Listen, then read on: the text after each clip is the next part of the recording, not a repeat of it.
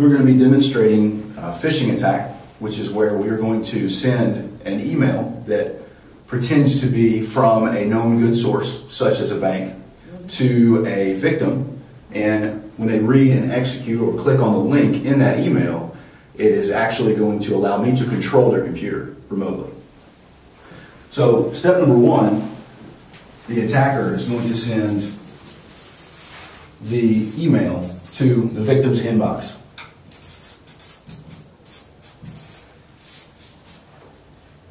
When they click on the link, it is going to send them to the attacker's computer.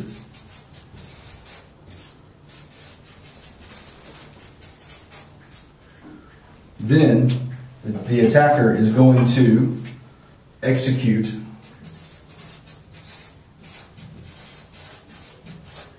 and send that back to the victim. At that point, the attacker has complete control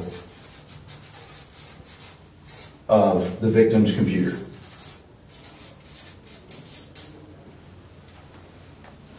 So we're going to give a short demonstration on how that works. This computer represents an attacker or a hacker's computer.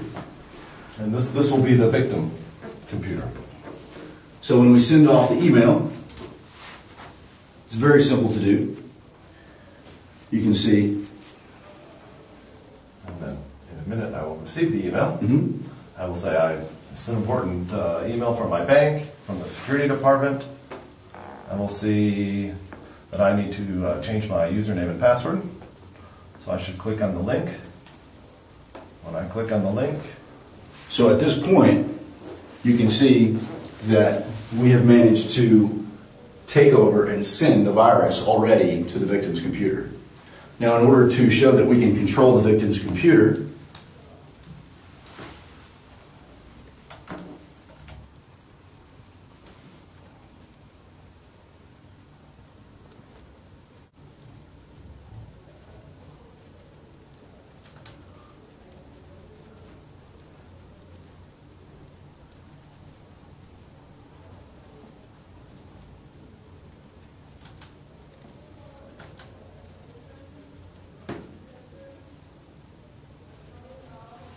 and he's able to execute from that computer and make whatever he wants appear. He did a harmless message in this case. It could be whatever he would want to do.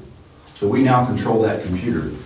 What that allows us to do is, from this point forward, all of his bank accounts, his email addresses, his personal files, photos, any type of personal and private information stored on this computer now belongs to the hacker.